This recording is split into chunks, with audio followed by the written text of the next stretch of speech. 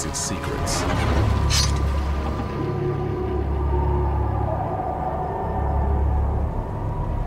Buried beneath layers of time, the peat bogs of Europe hold dark memories. Corpses sucked down into the ooze. Unnatural deaths. Victims of extreme violence. Who were these people? Mistaken as the recent dead, but preserved for 2,000 years. New evidence is allowing scientists to rewrite the story of these ancient bodies, shedding light on how they lived and how they died.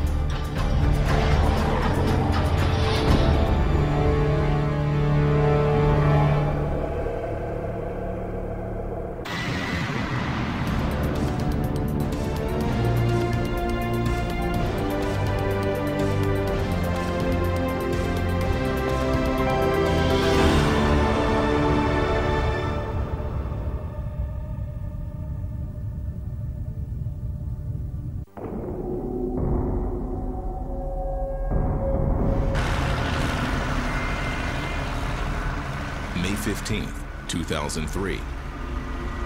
Workers operating peat-cutting machinery in the Irish Midlands are startled to find a human torso. Examiners rush to the scene and identify the body as a murder victim from 2,000 years ago. The corpse is dubbed Old Crawhan Man, after the site where he's found. But despite the name, forensic testing reveals he was probably a man in his 20s. Pathologists find violent wounds on the body, a stab in his chest, a cut to the arm, and nipples that appear to be sliced off. Investigators suspect torture.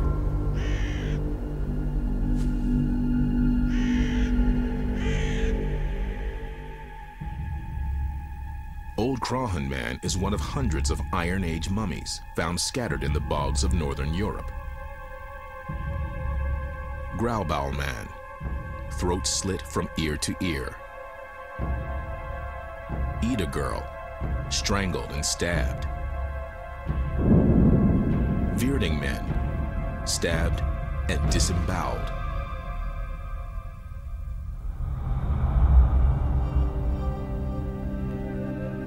By all appearances, most met a violent end.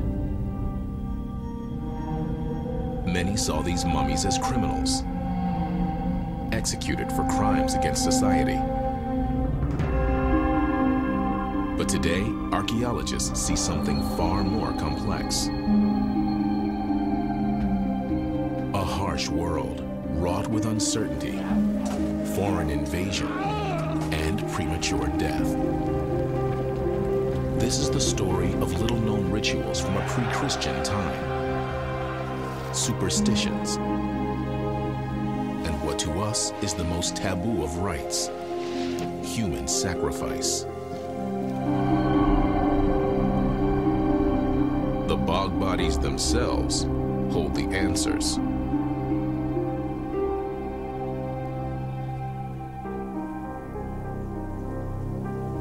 The bog bodies are accidental mummies, preserved in layers of peat formed by the bog. Christian Fischer, director of the Silkeborg Museum in Denmark, thinks that understanding the bog is crucial to figuring out what happened to the mummies. Here we have a really good example of how the bog was built or how the bog was before. Most part of it was cut away during this period of peat cutting here. They put on 2 to 4 millimeters every year, and you could follow it down. You could see these different kind of layers representing wet periods, warm period of our climate. And when you reach the bottom of the bog, you are perhaps 2,000 or 3,000 years behind now. Here we have the sphagnum moss, and while it lives, it gives a little bit of acids which come down into the bog water, and altogether makes the bog water acid containing, and in a complicated way it makes the bog water antiseptic, so we can preserve. So this sphagnum is really the secret behind the bog bodies. 6 to 8 feet down is the Iron Age layer, where most of the bodies are found. The bodies became mummies through a complicated process. Many of them were placed in shallow graves. Cold water seeped in rapidly, and people probably covered the corpse further with peat. Once immersed, the body was preserved by bacteria-killing acid, courtesy of the sphagnum moss in the water. Layers of plants sealed the body into an oxygen-free world.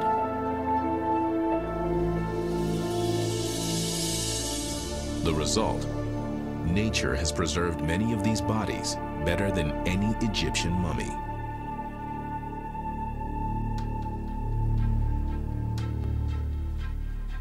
Heather Gill Robinson of North Dakota State University is researching what happened to these mummies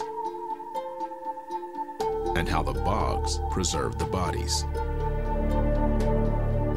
She finds that many factors are involved in this miraculous preservation.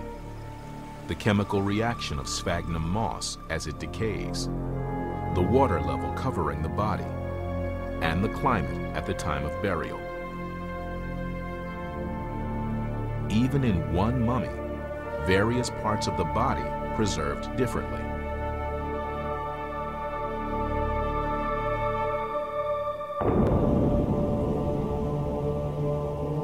The bogs now, as then, are a mysterious, treacherous landscape. They look like solid land, but are porous, acting more like quicksand. To the people of the Iron Age, these were haunted places. Never pass a bog at night, it was whispered. Sirens and spirits would beckon, and you could not resist.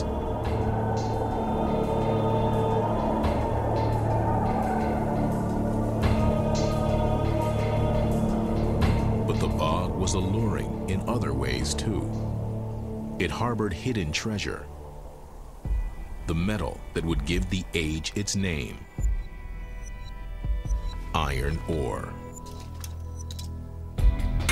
From roughly 400 BC to 400 AD, iron replaced bronze as the essential metal. In Northern Europe, what's now Scandinavia, Northern Germany, Denmark, the Netherlands, and the British Isles, tools made from this hard metal eased the difficult plight of these early Europeans.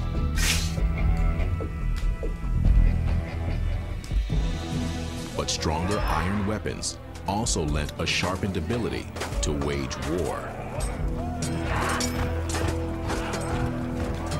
In a society filled with uncertainty, people placed their faith in pagan gods.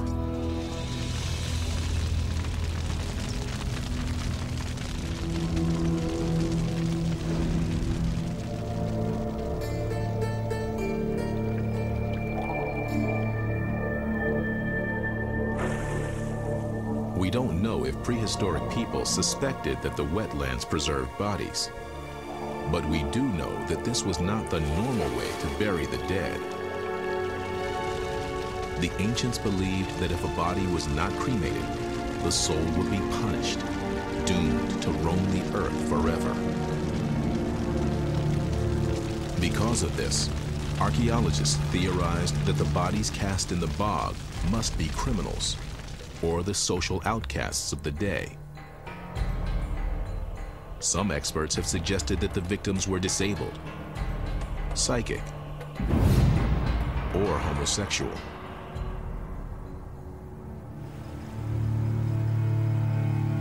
The Windaby Girl, a teenage mummy at the Archaeology Museum in Schleswig, Germany, is one of the best examples of the punishment theory.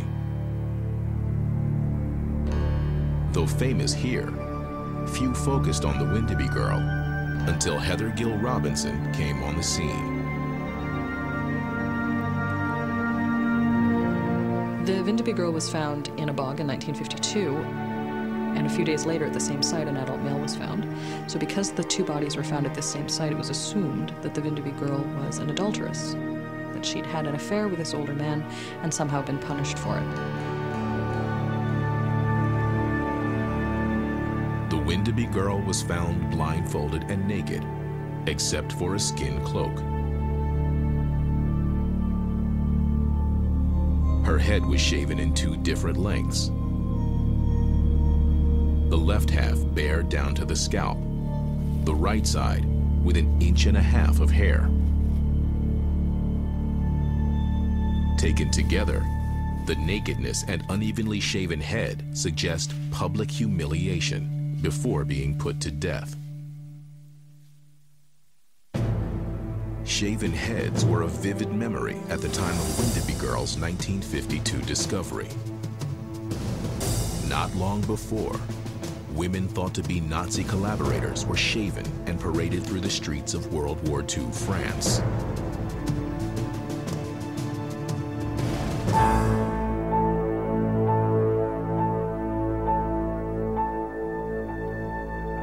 But Gill Robinson has good reason to think that the Windaby story is not as simple as a woman scorned. The body gives you the answers. It's there to give you the answers. The story of the Windaby Girl is about to be rewritten.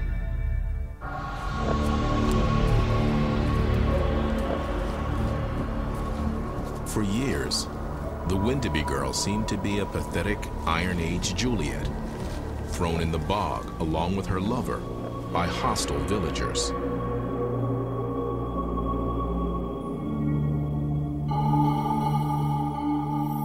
Heather Gill Robinson specializes in the biology of bog bodies.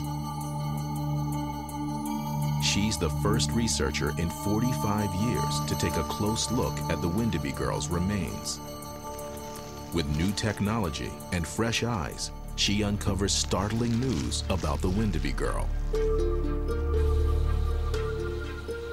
A radiocarbon test on the Windaby Girl and her supposed lover had already revealed that they were separated in time by 300 years, obviously ruling out an illicit affair. Then Gill Robinson turns to the skull. The Windaby Girl, as displayed, is a reconstruction.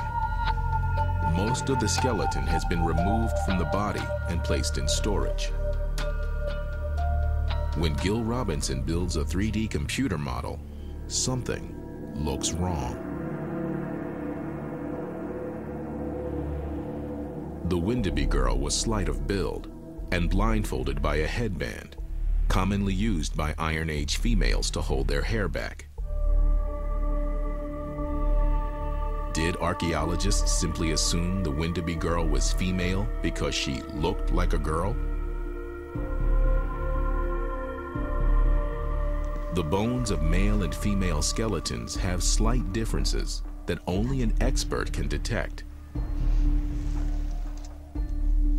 The measurements of the orbital bones or eye sockets show a somewhat squared opening. This suggests a male. Many of these features on this skull are more suggestive of it being male than female. This is a very small, delicate skull, though, for a male. Gill Robinson measures the pelvic bones. She compares the cast of a known female pelvis with the Windaby Girl's, and again finds crucial differences. The ball socket on the female hip is more rounded and less triangular. The sciatic notch in the female pelvic bone dips down more gradually than the Windaby Girl's. They're very different.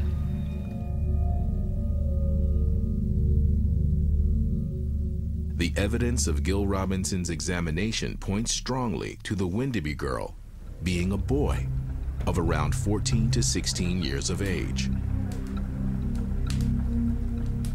But the larger mystery remains. Was he punished or sacrificed and thrown into the bog? Or was his head shaven due to illness? Perhaps he died from natural causes, mourned by family.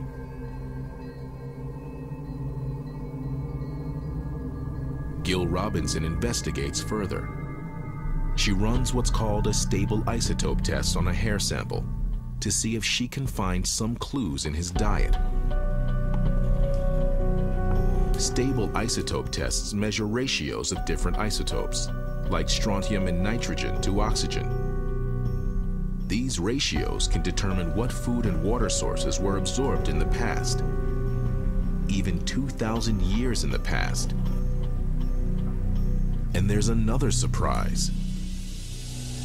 It didn't appear that the Windaby child had consumed any shellfish at all in the last few months of his life. That's very surprising.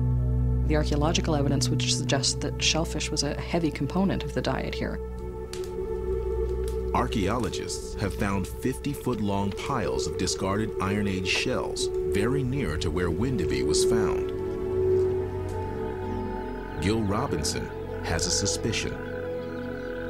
There's something about some of these individuals at the Landis Museum that make me think perhaps they were geographic outsiders, not just social outsiders. The birth of a new theory. The Bog Mummies were strangers and not given a normal burial. People have long separated the dead into different cemeteries based on their religion, class, or race. This kind of thinking has lasted through the ages and remains evident throughout Europe today. If Windaby is not a local, then where did he come from? By the 3rd century BC, newcomers were increasing as the Roman Empire expanded throughout Europe. The people of the Iron Age grew less and less isolated, but strangers were still outsiders. To strengthen her theory, Gil Robinson also looks for evidence of outsider status in another mummy, Dammendorf Man. This body for a long time wasn't studied. People thought he wasn't interesting because he wasn't three-dimensional. Dammendorf was uncovered in 1900. He is only half an inch thick, his body flattened by the weight of the peat. At first, it was thought he was only skin and hair. Over a period of time, the peat acid is very problematic for human bone. It leaches out all of the minerals, so the bones become very soft. And the pressure of the overlying peat just over time compresses the body until we get the flat body that you see here. And as the body flattened, so did the bone. As you move up the legs, we found both femurs, both upper leg bone. We've got the entire pelvis and 5 lower vertebrae still articulated, still in the correct order. They're as thick as your fingernail, but they do still exist there. Moving further up the body, there's one arm stretched over the head, the other folded in front of the face. His face is here, and you can see the mouth and the nose and a little bit of facial hair, and then his head. And what's exciting is inside his head, inside that crushed cranium, there's actually a perfectly preserved brain that you can hold in the palm of your hand. To test her outsider theory, Gil Robinson takes a hair sample and again runs a stable isotope test, which shows lead and mercury on the surface of the hair, and mercury throughout the shaft. These metals would have been present in the fumes inhaled by a silversmith. Silversmiths were specialized metalworkers who typically came from outside the region. If he is actually a silver gilder, a silver craftsman, he probably is not a local. This technology wasn't widely available in the north, and so he may have come from the south, much further south, either southern Germany, southern France, perhaps even parts of northern Italy. Perhaps Dammendorf Man and Windeby were migrant laborers, discarded into the bog by a suspicious and superstitious village. Still, the idea that the mummies were shamed criminals persists. The nakedness of the bog bodies suggests humiliation and dishonor. However, another burial has signs of an unusual sacrifice.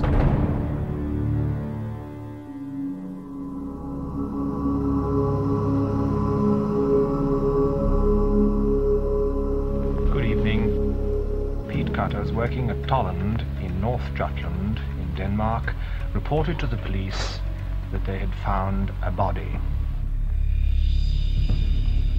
A body so well preserved, it's thought to be a recent murder victim.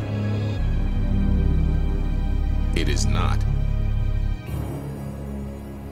The 2,400-year-old mummy is called Tolland Man. He wears just a hat, a belt, and a noose around his neck.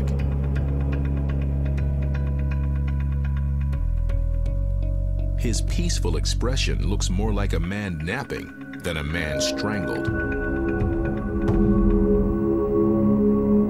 Since his discovery in 1950, Danish archaeologists have believed he was a local villager, not an outsider.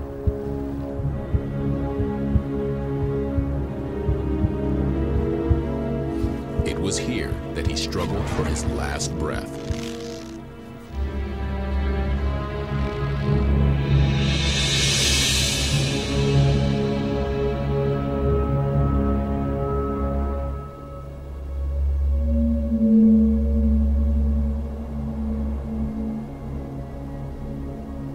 On that distant day, a life was taken.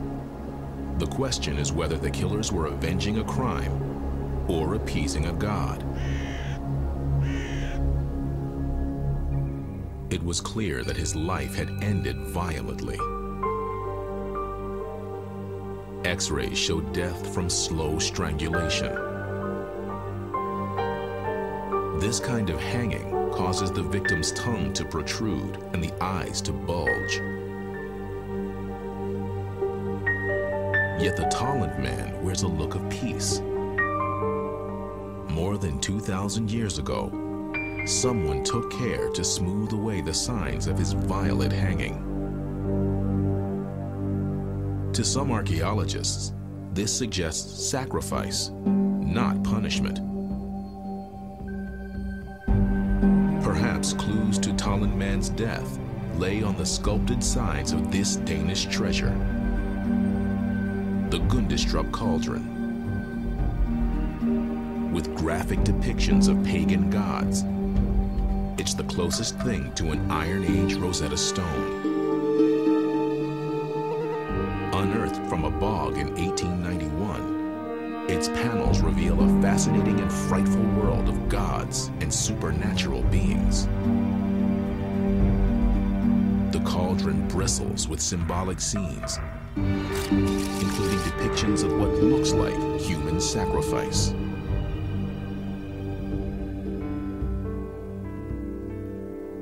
Christian Fischer is the director of the Silkeborg Museum in Denmark, the current resting place of the Tolland Man. Dozens of objects have been found in the bog close to where the Tolland Man was discovered. Fischer believes they were all valuable offerings to pagan gods. Here on the shelves we have pottery. You can see it here, it's a vessel from the early Iron Age, nearly the same time as the Tolland Man, and it has been found out in the bog. We have a sword, it is extremely fragile and don't really dare to touch it.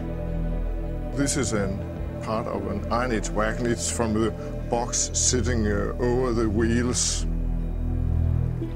Archaeologists have even found lumps of pure iron deliberately placed back in the bog after extraction. Fisher believes that villagers saw the iron ore as a gift from the gods. They returned the favor with valuable offerings from daily life: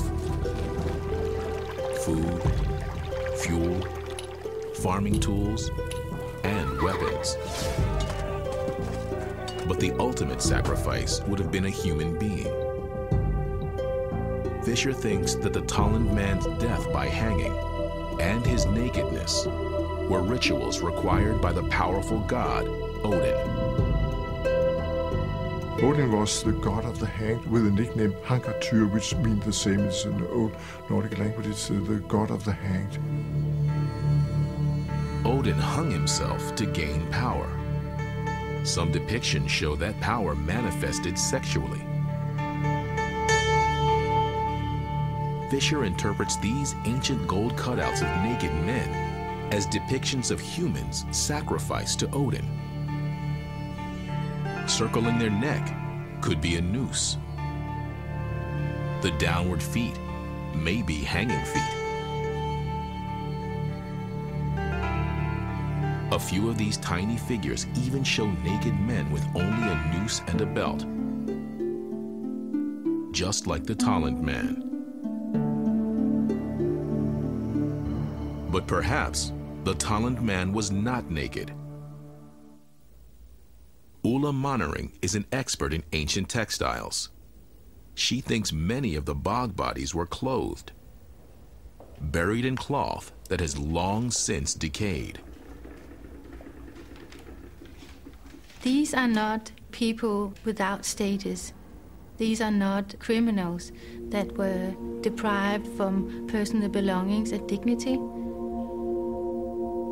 We have to rethink the theories about the bog bodies and why they came into the bogs. Mannering and colleague Irena Skals will work on a new mummy called Huldemos woman. Huldemos woman was discovered in 1879. Well-meaning locals washed her clothes and hair and reburied her in a church cemetery. Archaeologists reclaimed her shortly after, but she laid in storage for nearly a century, ignored. Scientists suspected that she was some kind of criminal, tortured, executed, and buried in the bog.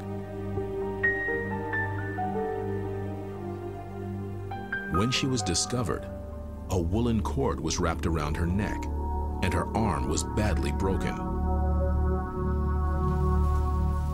At the same time, Huldemos woman was found wearing an unusual number of clothes, including a woolen skirt and scarf, and 2 skin capes. This is, of course, the contradiction to the theories that bog bodies are in general naked. And she is one of the most well-dressed women we have from prehistory, and wearing at least 4 different garments. The well-preserved textiles offer further evidence that Huldemos woman had status in her village. Textile was a precious object. She was definitely not a poor person.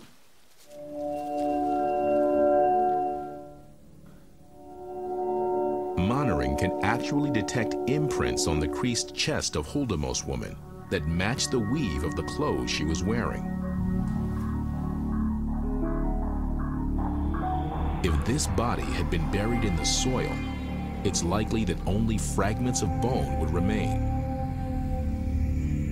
The garments, if any survived at all, would have decayed into bits of crusty, mineralized material. This 2,000-year-old plaid was originally blue, but the bog waters have leached the color out. The acid of the bog can preserve material like wool remarkably well. But Mannering suspects that some of the clothes the Huldemos woman wore did not survive the bog. Clothes made of plant fiber, like linen. And that's what she is looking for. Wow, yeah, that's great, because here we have, you know, not just the imprints, but actually remains of a textile, which you haven't seen before. And actually in this lighting, you can even see them, I mean, it goes all the way over here. That's fascinating. Look at that. And also in this... They have found something new on her back. The mark of clothing that has since decayed, and a few ancient-looking threads.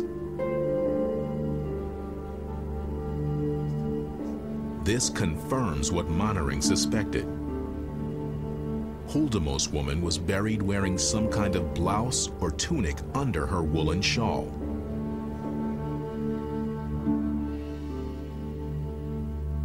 Well-dressed bog mummies are a far cry from humiliated criminals, stripped naked and executed.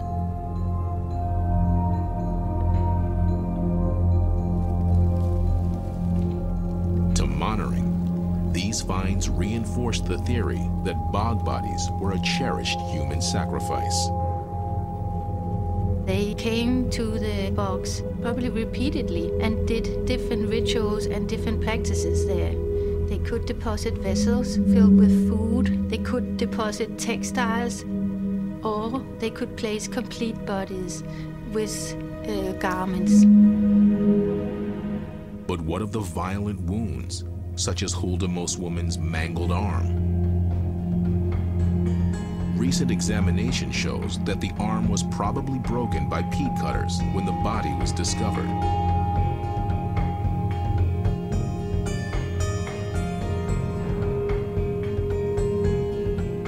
This tiny thread now bears the team's hopes of confirming that bog bodies also wore clothing made of plant fiber, and that they were fully clothed, honored sacrifices to the gods.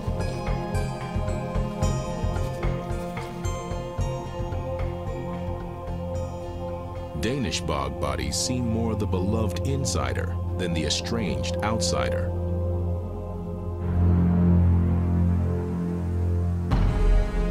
But across the seas in Ireland, a recent discovery suggests the ultimate betrayal of an insider, the execution of a man who once was king.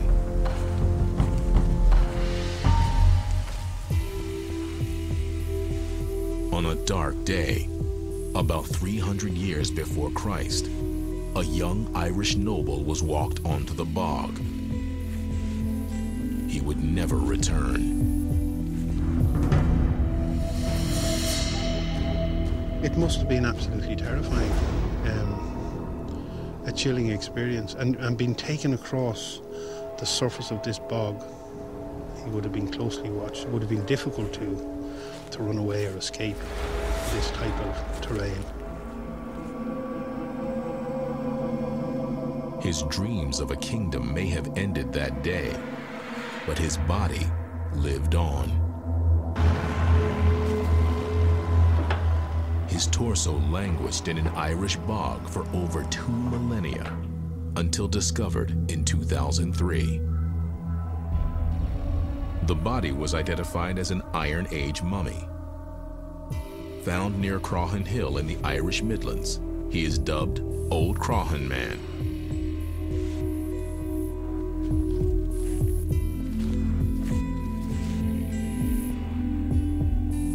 His head and legs were never found.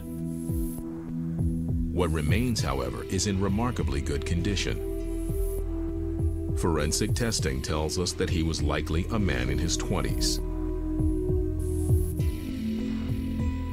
By measuring the length of his arms, pathologists estimated that he towered at a height of 6 feet 6 inches. He was probably an aristocrat. Well-manicured fingernails point to his having lived a privileged life. A Celtic armlet is also a sign of rank. What happened to this young man so long ago? deep stab to the chest punctured his right lung. That would have put him down on the ground. That was a fatal injury. He wouldn't have died immediately from that. He may then have been hit on the head with an axe.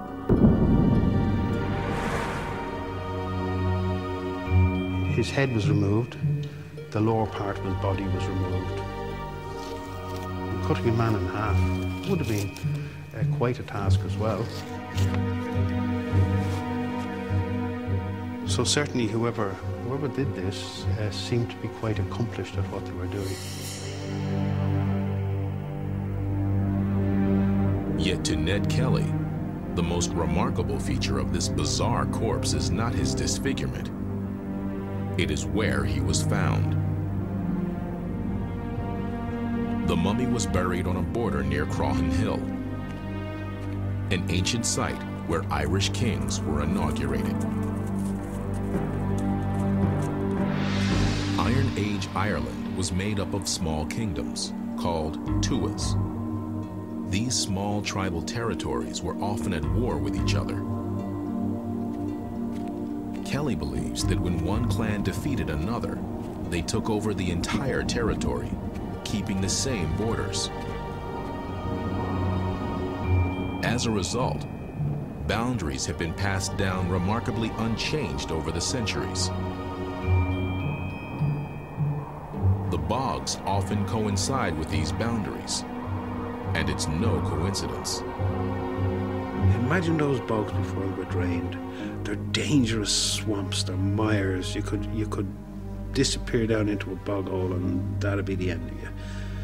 So bogs make natural boundaries because they're difficult to cross. Kelly suspects a connection between bogs, borders, and bodies.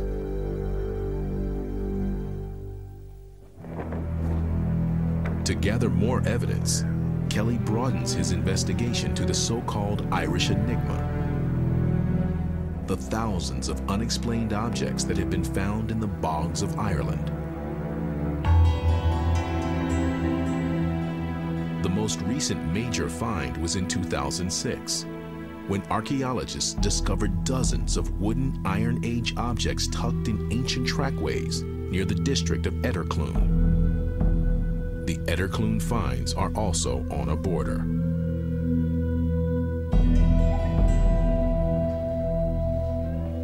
Kelly visits Kathy Moore, the director of the excavation. There we are, Etterclune block wheel. It's curious that something like a piece of wood this big, you could have made a lot of other things out of that. To actually take that out to the bog and to put it in the base of a trackway and not to utilise, which is a big, valuable piece of wood, is definitely, you know, it's a very deliberate action, very intentional. So this wood has been... No one knows for sure why these kinds of valuable objects were discarded. But Kelly has a hunch that these things were gifts, all necessary to inaugurate a king. The candidate arrived, he would have been either on horseback or in a wheeled vehicle, and his nobles were probably on horseback as well. So you can imagine the new king arriving wearing his finest garments. Archaeologists have found chariot wheels, weapons symbolic of a king's strength, platters and food vessels that perhaps held a celebratory feast, even pounds and pounds of ancient food, like butter. This larger piece here was just put in as a lump of butter into the bog. Now some of the deposits of butter, you know, you get them sort of that height and that size, so it's a lot of butter. Kelly finds the lumps of butter particularly interesting. Medieval texts say a king is responsible for the land's fertility. Specifically, a good king symbolically marries the fertility goddess to ensure bountiful supplies of grain and milk. But If the harvest failed, the king was seen as failing too. Was this the fate of Old Crahan Man? It may be that Old Crahan Man was a failed king, in which case he would be deposed and sacrificed to the goddess whom he had failed, and by the people whom he had failed. If Old Crahan Man was a deposed king, he was the ultimate insider, until he was cast out. Perhaps he was a vanquished rival. Either way, Kelly believes that Old Crahan Man was slaughtered within sight of Crahan Hill, as the new king was riding to the top. The new ruler, escorted by his chief poet and trusted inner circle, would want to be inaugurated on the same site as his ancestors were, all the way back to the Bronze Age. He would then have come up to this mound here, got down off his horse, and he would have went up onto the top of the hill with his chief poet. And the chief poet was the most important official officiating at this ceremony. The chief poet would read out the genealogy of the candidate, and this would have been done on the bones of the ancient ancestors who are buried within this mound here.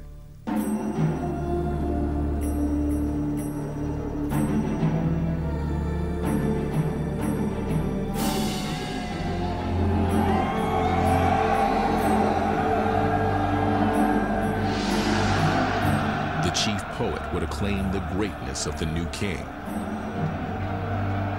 Then the king was handed a hazel wand, maybe like these pieces found at Etterkloon. These elaborate hazel sticks, perhaps scepters, were made by training one hazel branch to grow around another, a process that may have taken 7 years. Many of these bog artifacts were deliberately broken. That would suggest to me that they're being removed from this world and placed into a new category. These are offerings to the deities, and they're rendered useless for the purposes of this world. Old Crahan Man was also broken. Ned Kelly's theory is that his head and legs were distributed along an ancient border by the new king. This ritual would have evoked the earth goddess he was marrying and marked his territory, both in this world and beyond. There's strange environments. So I think in taking somebody who is to be killed to such a location, you know, you're not just inserting them into the boundary of your territory, but I think you're placing them in a space between this world and the next, perhaps.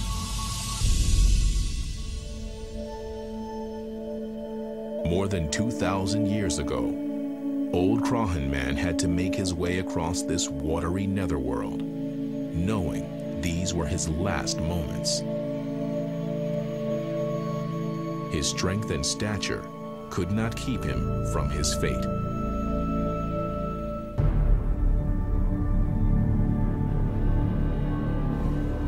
Perhaps every Irish king knew this day would come. Death by age-old ritual. His hands were unbound. He was then stabbed in the chest. He saw that fatal attack coming. He raised his arm. There's a knife wound or a blade wound on his upper arm to show that he tried to defend himself. He may have been the former ruler of this territory himself. So this would have been a terrible end.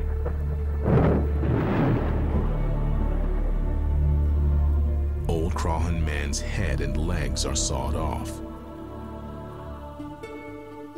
What's left of his corpse shows bizarre wounds that may have ritual significance. twisted hazel ropes known as withies were threaded through holes in his upper arms.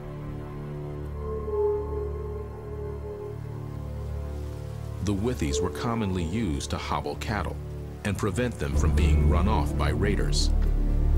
Used symbolically, they may have been meant to hobble Old Crawhan Man and protect the kingdom. The withies may also provide another clue into the details of the execution. Now we know that that happened after he was dead, because if they had put the holes in his arms and inserted these withy ropes through, he wouldn't have been able to raise his arm to protect himself. So we know that that's a post-mortem injury, happened after he died. Old Crawhan Man's death strongly suggests human sacrifice, Iron Age style. Could this have been how foreign nobles were treated? Or is it more likely that Old Crawhan Man was a deposed local king?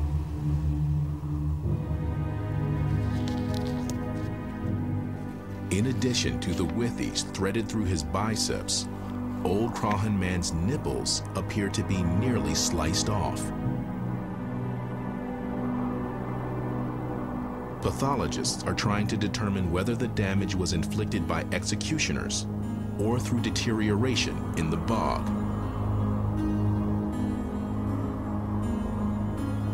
But according to Kelly, the suckling of a king's nipples was an important gesture of submission during the Iron Age. Removing the nipples may have demonstrated that Old Crawhan Man could never be king.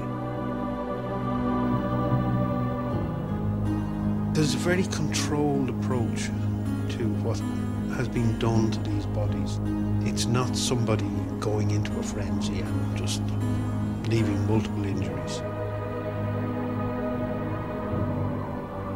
Kelly believes that Old Crawhan Man was a sacrifice that satisfied both ritual and political ends.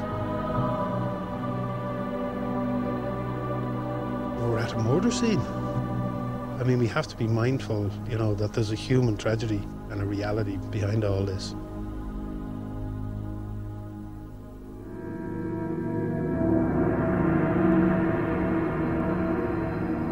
Across a yawning gap of time and understanding, the bog bodies reach out to us. The bog mummies remind us of ourselves. You could look at these big hands that perhaps held a lover, or held a child, or held a weapon, but they were very, very much in the here and now.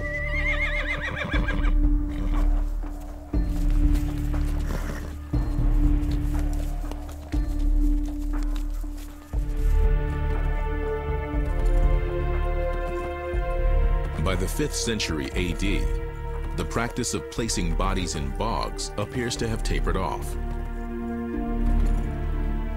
The Roman Empire was in decline. Christianity was starting to spread. In some fundamental way, beliefs shifted.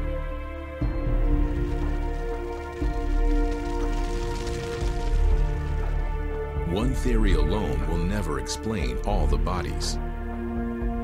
Buried in such different locations, across a period of nearly 1,000 years. What we do know is that these people met an exceptional end. They've opened a window into a world we knew little about.